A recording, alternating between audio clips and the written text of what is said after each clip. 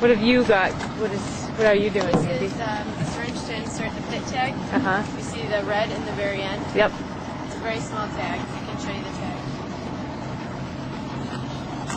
See the pit tags? And just insert the pit tag behind the second screw right here. There's a Sturgeon committee, the Great Lakes Sturgeon Committee, and they actually have a central database for all tagging information.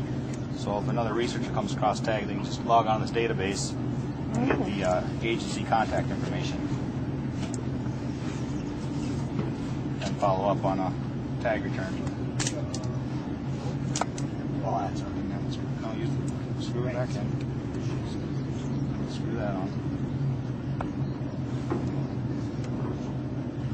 Ashley, you want to scan it first? Hold it. Hit the button once. All right, hold it. Beeps, hit the button again and scan. All right, now you press the button and scan it.